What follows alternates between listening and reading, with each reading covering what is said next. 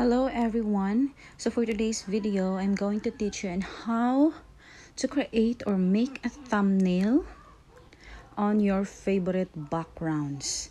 Very simple and very easy. Just follow this tutorial. So let's begin.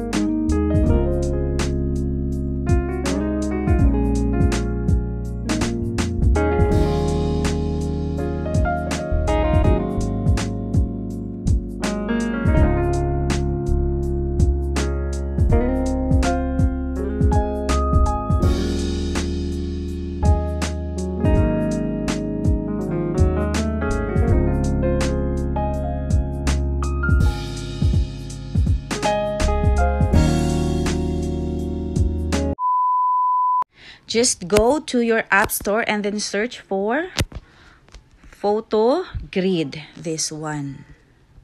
PhotoGrid. This is the logo for PhotoGrid. And then let's just check. Yan. 4 years old and above can use this one, and it is only 135.2 MB.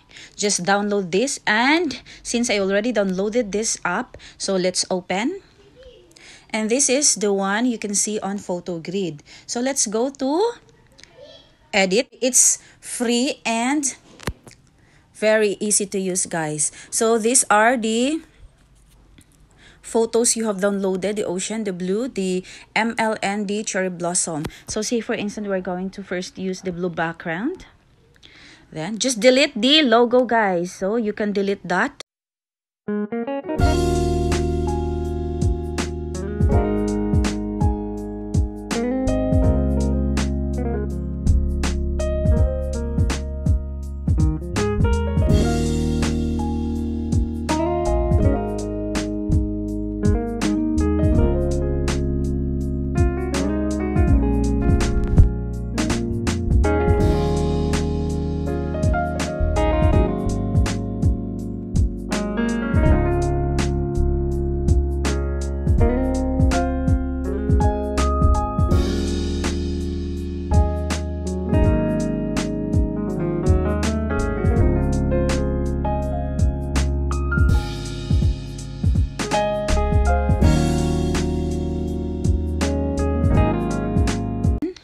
After that, you can just save that one and you're done. Go to your photos and check the...